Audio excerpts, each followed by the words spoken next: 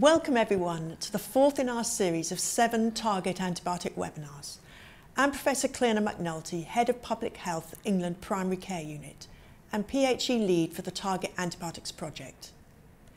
Here with me today are Paul Little, Professor of Primary Care Research at Southampton University, who has 20 years' experience as a GP and infection-related research, including many very large studies evaluating backup antibiotic prescribing.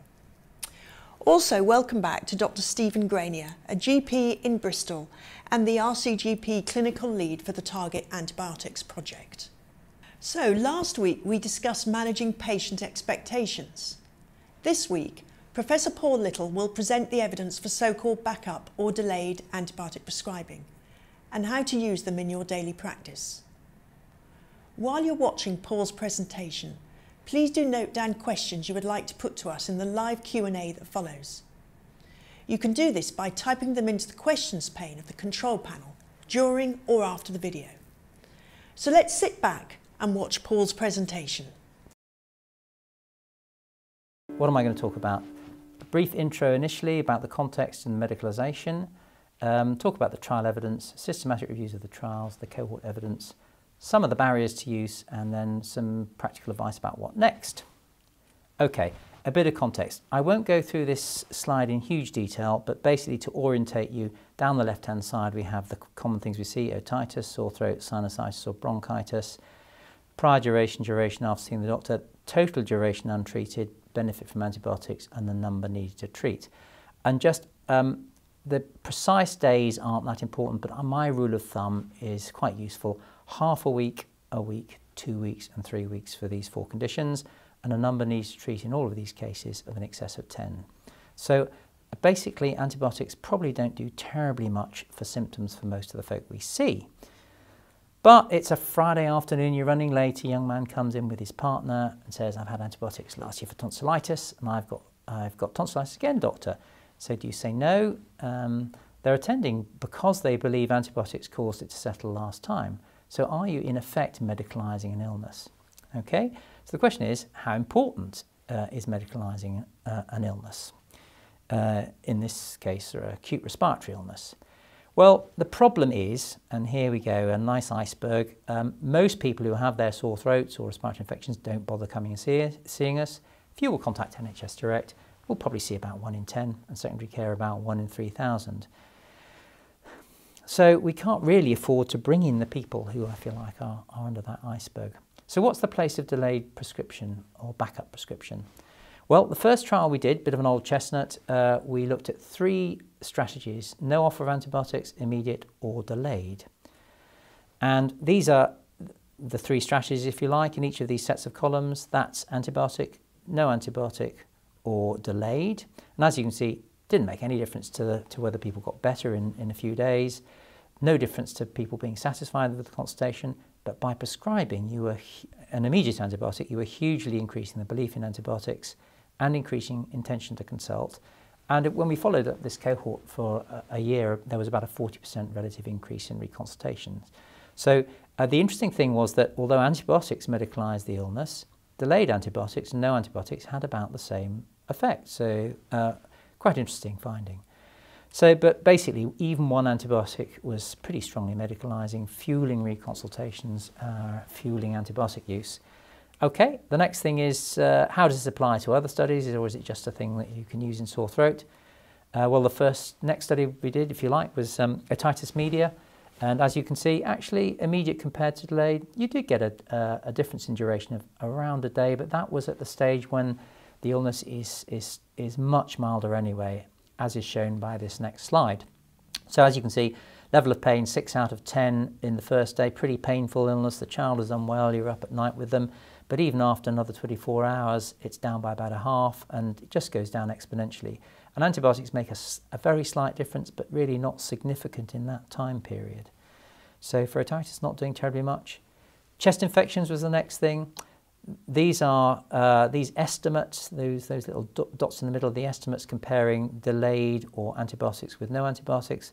And as you can, and these are the confidence intervals. And basically what this shows is for all of these outcomes, cough duration, moderately bad duration or severity, we really weren't doing anything.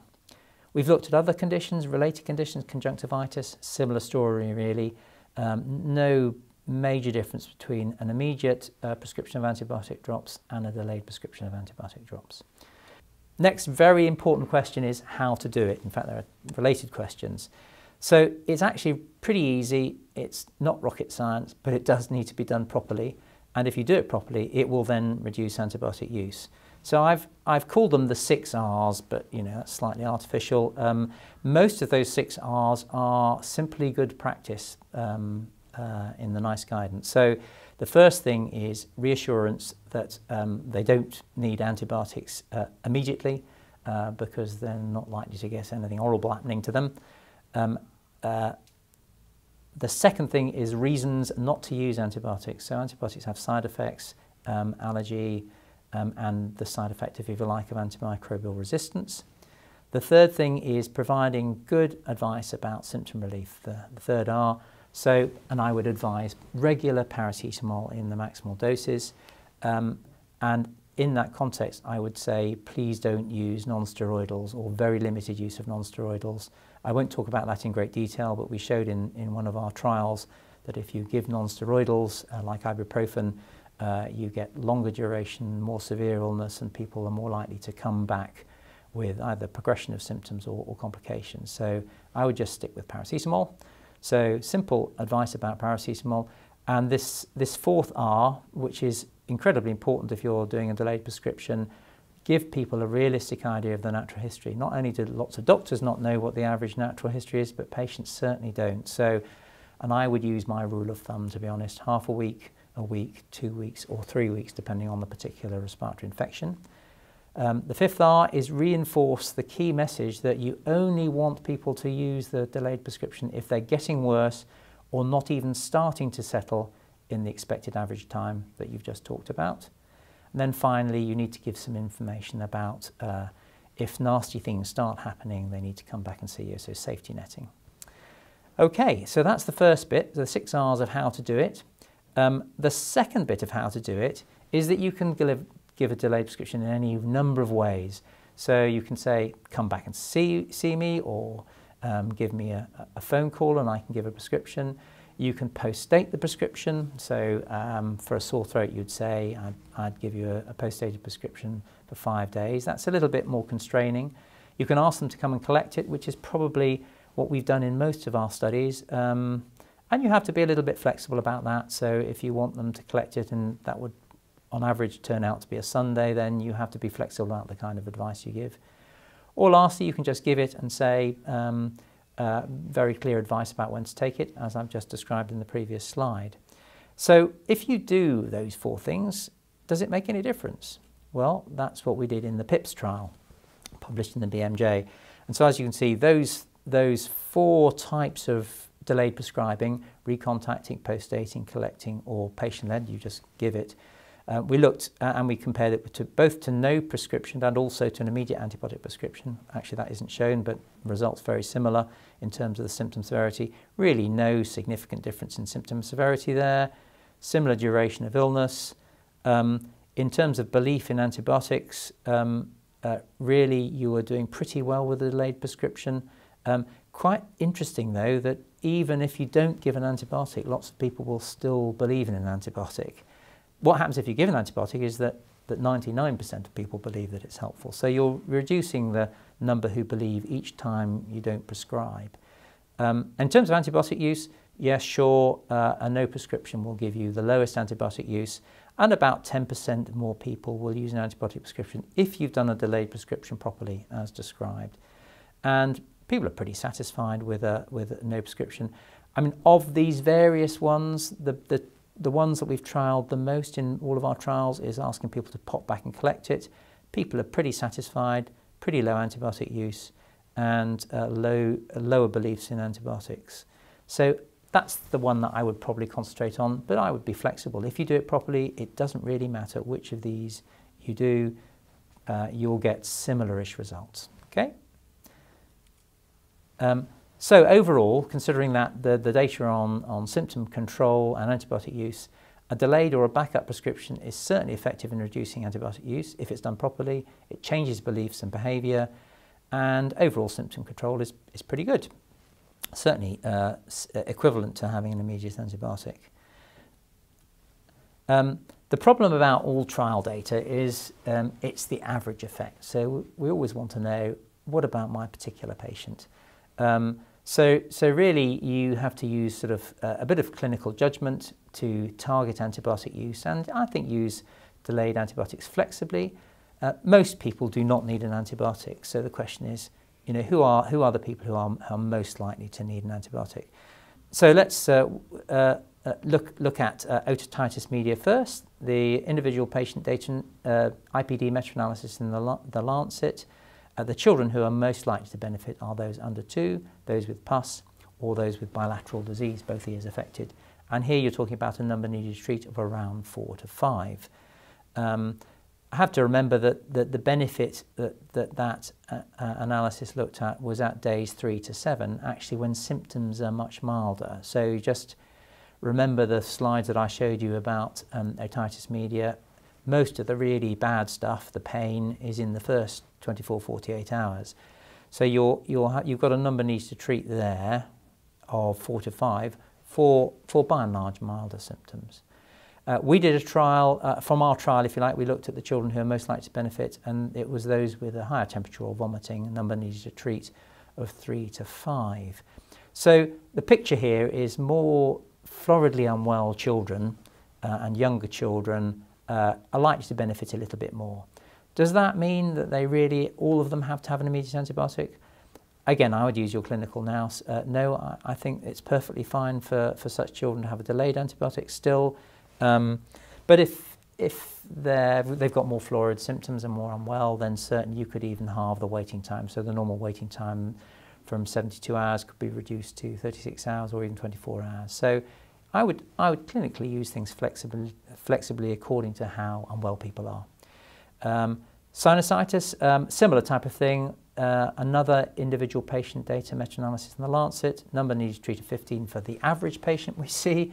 So you have to treat 15 patients roughly for one to benefit in sinusitis. But if you have pus visible in the pharynx, a number needed to treat of around 8. So I think the message from these two, otitis media and sinusitis, is unwell patients still settle, but if you're going to use a delayed prescription, I would possibly shorten the waiting time, halve the waiting time from the averages that we discussed earlier. In chest infections, there's some nice simple stratification that you can do clinically, but basically there are 6 symptoms and signs. As you can see, 2 on the history, 2 chest signs, 2 vital signs. And if you have none of those, 6, about 1% will have consolidation on an X-ray. 1 to 2 of those, around 5%, 1 in 20 will have, and most people who come to see us are in that category.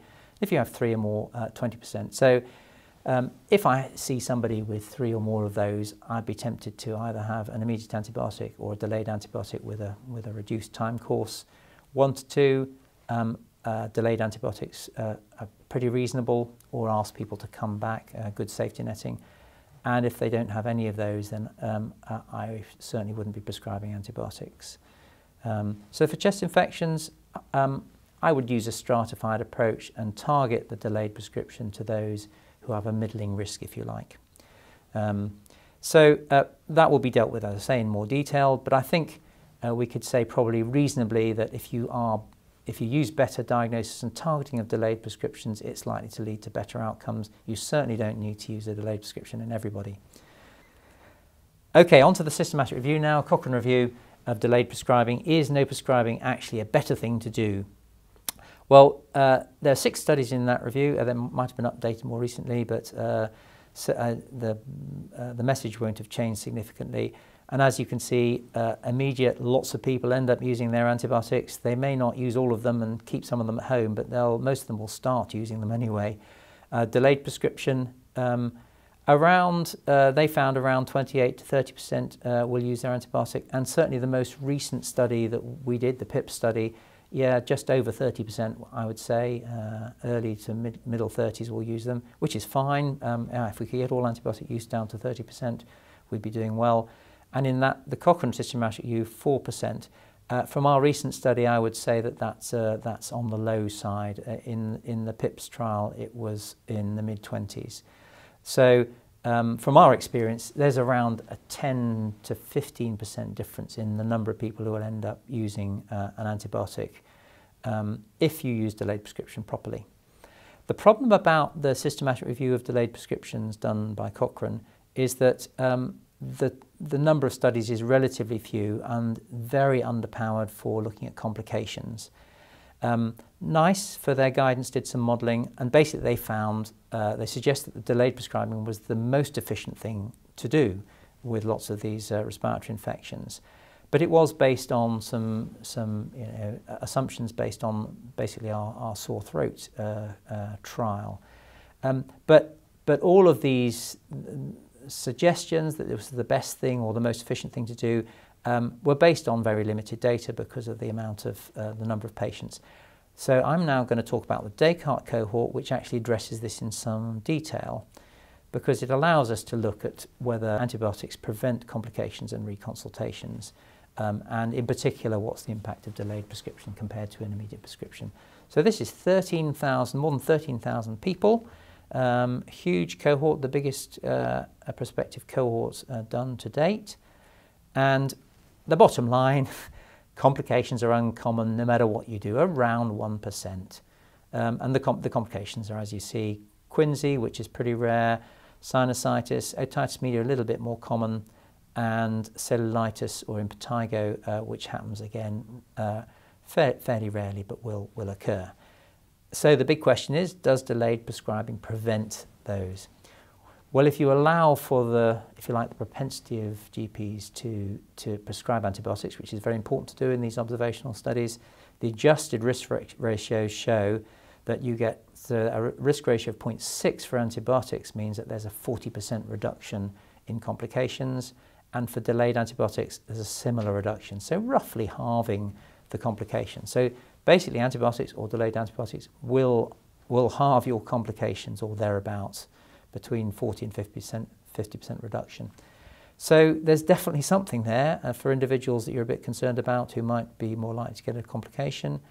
The other thing that it's worth noting, which was very interesting to find, was delayed prescribing actually reduces reconsultations more effectively, in fact, than immediate antibiotics.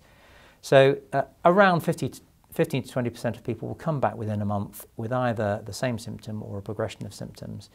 And antibiotics will reduce that by 25%, so that's a risk ratio of 0.76, so that's about a 25% reduction. And the delayed antibiotic will reduce it by even a little bit more, so about 40%. In summary, really, what we've shown from the Descartes sore throat cohort, and actually we've got very, very similar data coming out now from a big study in chest infections, a 3C cohort. Complications are uncommon, but if you're considering an antibiotic, they certainly will reduce complications and reconsultations.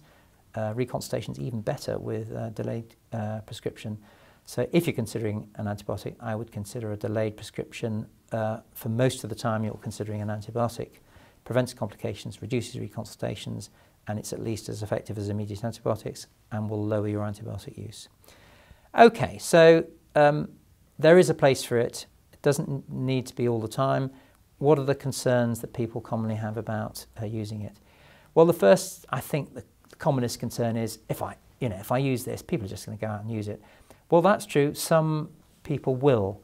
But if you do delayed prescription properly, I think all the trials will show that if you give clear advice, use the 6 R's, there will be relatively low antibiotic use.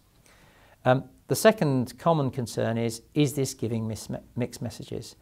And again, I think there is that capacity to give mixed messages. If you say, well, I'm not sure, maybe I'd take this in a few days. Clearly, that's giving a mixed message. But the whole point about this is to say you do not need antibiotics now. And certainly, if you use the 6 R's, there's no evidence that you're giving mixed messages at all. The belief in antibiotics is very similar comparing no or a delayed prescription. So the message is you don't need antibiotics now, and you're going to get side effects if you do. Very, very occasionally, people will need to use the antibiotic, but I would only use the antibiotic in the following situation. So it's doing it properly, the 6 R's. The The third common concern is it's not as effective as no offer of a prescription. Yeah, that's absolutely true. You will get slightly higher rates of antibiotic use, but if it's done properly, the rates of antibiotic use will be in the mid to low 30%, which is fine. Having said that, I don't think most people need a delayed prescription. I would keep it for the ones where you're a little bit worried. Certainly people that you're really not worried about at all, I would do a no prescription. If you use it compared to using an immediate antibiotic, it will reduce the number of people who come back to see you by about a third. So it'll save you time. Fourthly, people are worried about medical legal consequences. If I use this and somebody has a complication, am I going to get into trouble? Well, we now know from 2 big cohorts that the complication rate is reduced by both immediate and a delayed antibiotic. So that data is out there now and can be referred to if this ever came up. Complications will occur. They still occur when you have immediate antibiotics. They will occur if you have delayed antibiotics, but they're about the same in both. They will occur more if you have no antibiotics. So that's why the idea of targeting antibiotics flexibly is sensible. Lastly, will it take so much more time? I think the first time you use a delayed prescription and for a while getting used to the sensible things you have to say, yeah, it will take a bit more time. But most of those 6 R's you have to do anyway. The bit about delayed prescription is explaining the natural history and explaining clearly when they should use it. So it is a little bit extra, but most of us say the 6 R's you're going to be doing anyway. So that's common concerns. And what next? How can you actually do this practically? Well, I think this is rather nice. Target have produced a rather nice patient information leaflet that is pretty much will help you do everything you need to do. So all the sections can be personalised and added to by the GP. You've got the information about natural history there, information about safety netting, so you don't have to go through it all, you can just point to it, and information about a backup prescription and how to use it, and information about antibiotics resistance. So what I quite like doing when I've got these, either a booklet or something like this, is to go through it and point to the patient when you're talking about the different things. So if you like, you're signposting them to the different bits of the leaflet. They take the leaflet home, you've given them concrete advice, a rather nice thing to do. So what next? Well, if you haven't tried it, I'd give it a go. Patients like it. If you do it properly, you're going to get quicker and you will reduce antibiotic use. But to do it properly, you need to remember the 6 R's, which I won't go through again. I would aim personally to keep it for the 30-odd% where you're a little bit unsure. So 5% of people are pretty unwell, you're pretty worried about them, you're going to want to give antibiotics. 40 to 50%, hopefully you're not really very worried about, and certainly I would do a new prescription and just proper safety netting.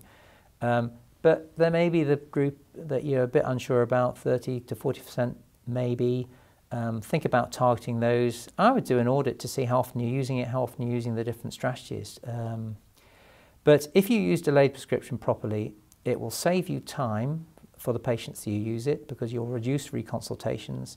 You'll have fewer complications than no prescription. So I think it has a place, a very useful place. And that is where I'm going to end. Thank you. Welcome back. I hope the presentation sparked questions in your mind for Professor Little and Dr. Granier about backup antibiotic prescribing.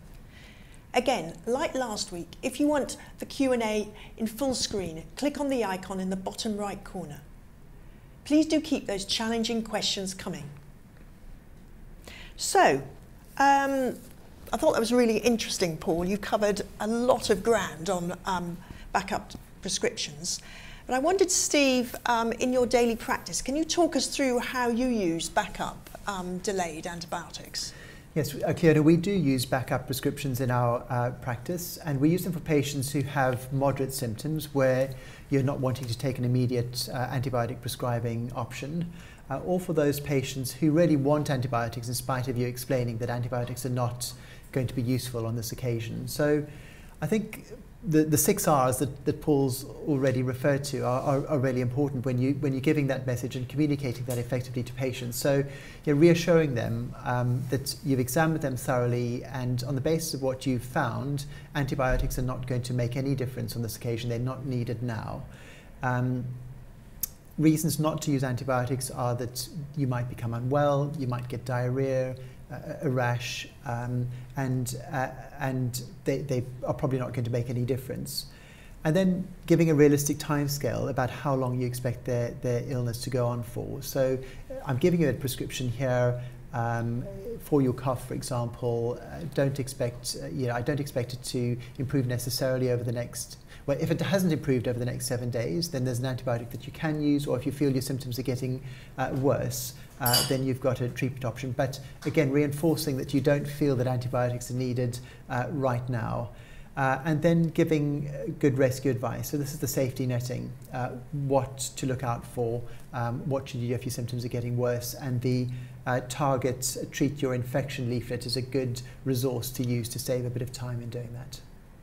Okay, so Paul, a recent national survey showed that only a fifth of the general public understood what a backup antibiotic was, and only a third thought it was a good idea. So how do you think we can get over this scepticism of the general public around backup prescriptions? Yeah, I think probably the main issue there is that most people haven't been exposed to this. What we found in our studies is that people, when the delayed approach is used well, as Steve said, with the sort of the 6 R's, people are actually very happy with that. So long as it's been well explained to them, the rationale, when they should use it, people actually find it very helpful, and they're less likely to come back not only for that infection but for future infections. So I think if you've had it done well, and there's really no reason why you shouldn't do this well, it's part of, if you like, the 6 R's are mostly part of good practice anyway. People will find it, well, nearly everybody, you can't satisfy everybody, but nearly everybody will find it a helpful and empowering thing to do. Okay, so Steve, I've got a question from Leah. She says, how does delayed backup prescribing fit in with electronic scripts? So it's no different from doing it with an ordinary prescription. There are 2 options. You can either generate the prescription and print it out rather than sending it electronically to the chemist, or you can send a prescription electronically. It is possible to send a message to the pharmacist as well, explaining that this is a backup prescription. So both ways work. You can choose the option to post-date the prescription. In fact, most of the time now I just prescribe do a prescription for that day. The other option is some practices choose to get the patient to come back and pick up a prescription from reception at a later date. So again, even with electronic prescriber, you can print the prescription out and just send it to reception. So does that make any difference for dispensing practices? So somebody was saying, you know, we're a dispensing practice. How can we do this? I don't think it makes any difference to a dispensing practice. Any tips? Well, I guess as Paul has discussed in his presentation, that reducing prescribing, reducing antibiotic prescribing reduces future consultations. So effectively in the longer term, we reduce our workload by reducing prescribing. So it's still an important thing to do. And again, the patients can come back to the practice reception and take the prescription to their, if it's an in-house pharmacy, I think it's still possible to do it that way without. Yeah. Okay, there's been a few questions about more complex patients. So let's start with Paul. Would you still use backup delayed prescribing in patients, elderly patients with acute cough? Yeah, I think there's elderly patients and there's elderly patients. So obviously somebody who's very, very sick, you're worried about, they've got lots of complex comorbidities. I wouldn't worry about those individuals having antibiotics if you're worried about them. We know that actually the fit elderly, even if there are some comorbidities, if they're not too unwell, they will do fine with a delayed prescription. So I think it depends on common sense and good clinical management. So Very unwell elderly patients, that's a different matter, but relatively fit elderly, and we've got a lot of relatively fit elderly, I wouldn't worry too much. So what about patients with diabetes, chronic kidney problems, chronic kidney disease, immunocompromised patients? I mean, they're a bit more tricky maybe. Yeah, sure. So, and I think, again, if they seem to be doing okay with their infections, fine, but that's exactly the group where I'd be a little bit more worried. And so if I was using a delayed prescription, if I wasn't that worried, but I was using a delayed prescription, I might shorten the delay and make it very clear that any worsening of symptoms, I'd expect them to use their antibiotic. So you have to negotiate these things, and you have to use your clinical judgment as to exactly the advice you give. But there's no reason why you shouldn't use it in a lot of elderly patients, just not the very sick ones. So Steve, got a bit of a challenge for you. Somebody's saying, you giving all these delayed antibiotics means that they can't reconsult with you, so the patient goes back to the walk-in centre or A&E, and they lose trust in you and get medication elsewhere. What do you think? So I guess that there is a small chance of that happening. I think in reality it doesn't happen very often. I think the more widespread this message is around not using antibiotics, I think the more of us will, the more clinicians will follow the same script, I guess, and not prescribe antibiotics. I think that's a very important thing, that we're all giving the same messages to patients. Again, that might happen occasionally, and I think the safety netting bit is important. You're not saying to someone, you definitely don't need, what you're saying is, you don't need antibiotics now, and you're giving that advice about what to do if their symptoms are not resolving in the given time scale, or if their symptoms become worse. And I think if you explain that carefully to patients and you get their agreement around that, then patients are generally quite happy, even if they do receive treatment later. Okay, so there's two interesting questions that come in, one from Anne and one from Sarah. So they're both interlinked. So have you done any qualitative work to determine what factors prompt people to pick up the backup delayed prescription? And is there any, and connected with that, is there any evidence that patients in area of deprivation, lower education, are more likely to take their delayed antibiotic? So the first question, no, that's a really interesting question, and that is something that we will want to explore, both with the quantitative data we have from the studies, but also qualitatively talking with patients.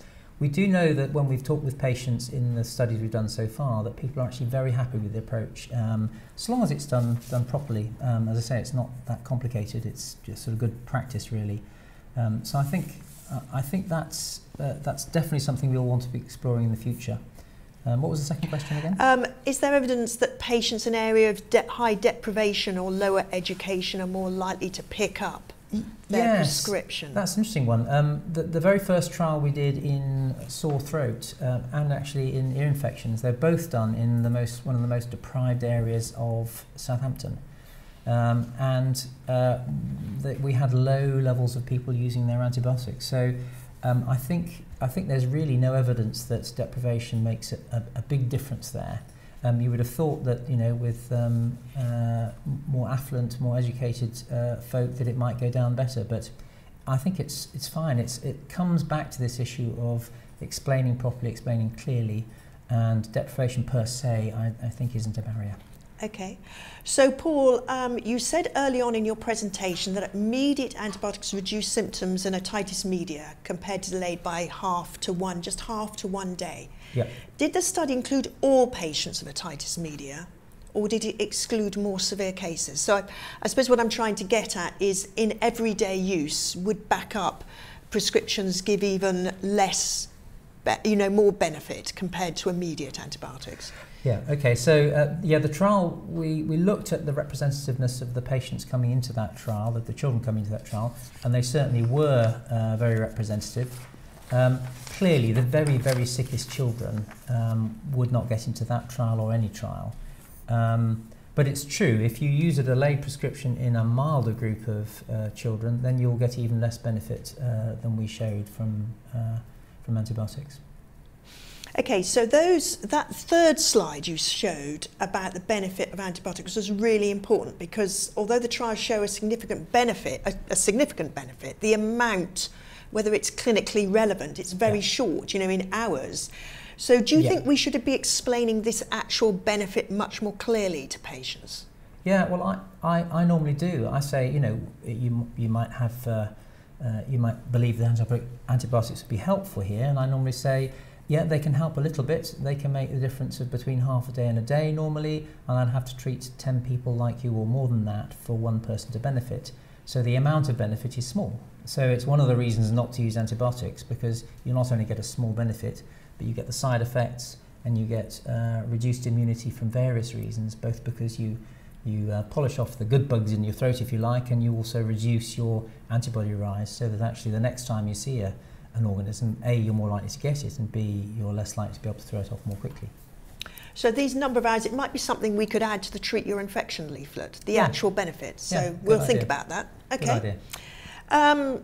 Steve, what about recurrent infections? Do you use, maybe we can have a bit of a discussion about that. What do you think? Say for recurrent tonsillitis, for example. Yes. Yeah, I think that was one of the ones that we were talking about earlier, what we do with patients who have persistent recurrent tonsillitis, who've got scarred tonsils, who maybe feel ill, and you feel quite ill whenever they get it. And again, that's a relatively small minority of patients presenting with tonsillitis. So I think the view is that is a specific group. It might be appropriate to treat them immediately if their symptoms are severe. But again, you can use the fever pain tool to decide how to target the treatment in each case. And those with a score of 4 or with severe symptoms, an immediate antibiotic prescription is appropriate. But delayed antibiotic is also something you might want to consider. And again, it's discussing, the benefits and the risks of the downsides with antibiotics. And as Paul has said as well,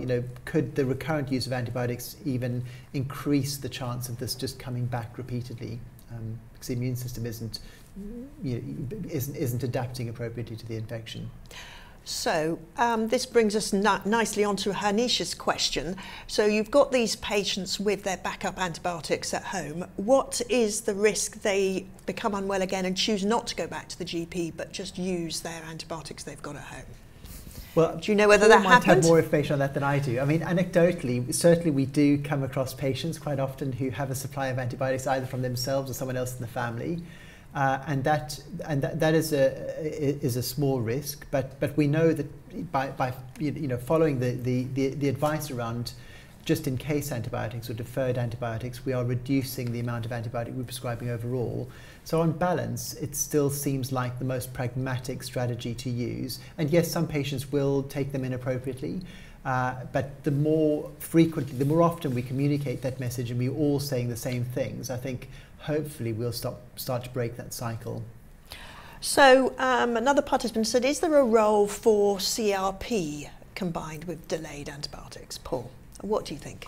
There is a role, and so CRP can help you when you're thinking, could this patient possibly have pneumonia or not? And nice to have recommended it in that situation. I personally don't find CRP that helpful, but if you're going to use it, if you're unsure about it, and then a low value for CRP then can be helpful in you saying either no antibiotic or a delayed antibiotic, sure. The reason I didn't use it in my practice, wouldn't recommend it necessarily routinely, is because you don't need to use it in order to be able to negotiate low antibiotic prescribing. And what we're talking about really is, are you worried about there being a pneumonia? Now, barn door pneumonias are clinically relatively obvious. So the question is, for somebody who's perhaps got a little bit of consolidation that isn't very obvious clinically, and most of those will settle anyway. So I have no great problem about people using CRP if they want to. The other minor thing in practice is obviously it takes time. You've got to do the test. It's not that expensive. They're actually rather cheap. But then you've got to review them afterwards and negotiate. So it lengthens the whole process. So I'm not personally a great fan, but I think there is a place for it.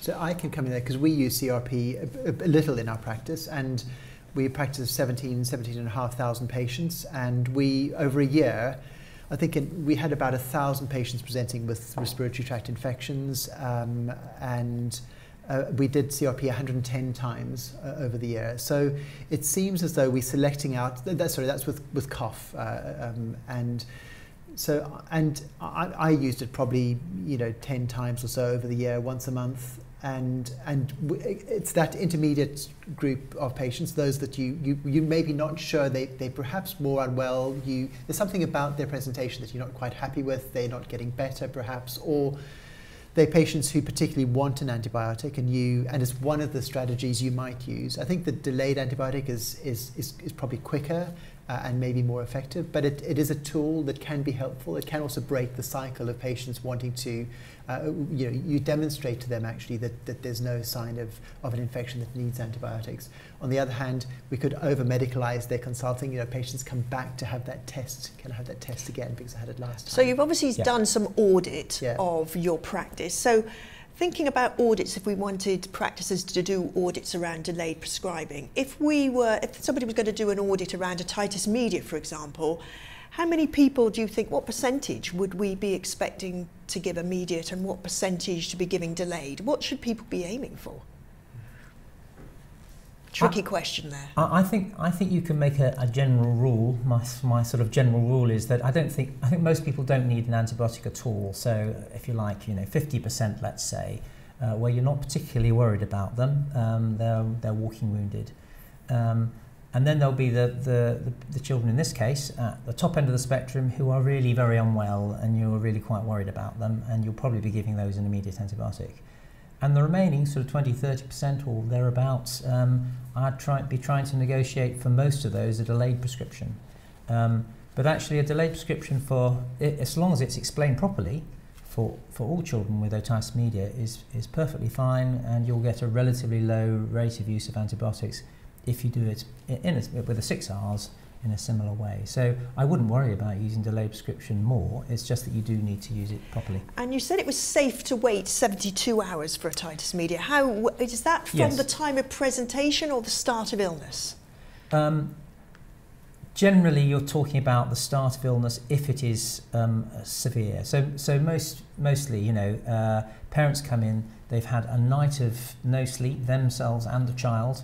The child's been really very unwell, and they're desperate for some sleep for themselves and their child. So I would normally say, on average, I try and wait another 2 days, but bear in mind that the next 24 hours, whatever we do, antibiotics or not, are really not going to make much difference because the pain will be rapidly settling in that time. We know that.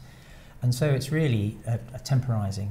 So you want, decent levels of paracetamol being used. We know that most people don't use paracetamol regularly or in full doses. So you're just trying to get over the first 24 hours after they see you, and after that symptoms will be a lot milder, even in those who still have symptoms, which will be, about 50% will still have symptoms, but it'll be getting much less. So I'm going to give you 2 very, very quick questions because we're coming to the end. And we need to cover 2 very quick things. The first thing is somebody's asked about sinusitis. What about the management of this condition? How can we choose who to treat immediately, delayed or no? Can you answer that in 30 seconds? Okay. And then I'm going to follow up one on conjunctivitis. It's a miserable condition. There hasn't been a trial of delayed prescribing in sinusitis, but the people who would most benefit from antibiotics, they don't benefit hugely, are those where you look in their nose and you actually see pus. So they usually have been talking about lots of green snot and you can see pus there. There's some other features in the history, but anyway, that's... but you need to treat about 8 of those for one to benefit, and the average patient with sinusitis that we see, you have to treat more than 10 for one to benefit. So, and when you say to benefit, that benefit we're talking about, I've written it down here somewhere. About a day or so. A day. Yes, 24 hours. Something like that. It is surprising how little benefit there is. So it's really, again, temporising and trying to help people through the and you mentioned conjunctivitis, so we'll finish on that one. So what about conjunctivitis? How should we assess these patients, decide who gets immediate or backup? Well, there's, again, for the patients we see in general practice, the Oxford group did a trial comparing antibiotics with, if you like, a saline drops, and there was really no difference at all. So I would feel a bit worried if somebody comes in with extremely red eyes and pus and stuff, not to provide an antibiotic. But most other people either just some eye drops or a delayed antibiotic eye drop prescription. And again, most people were very happy with that in our trial of delayed antibiotics. Okay.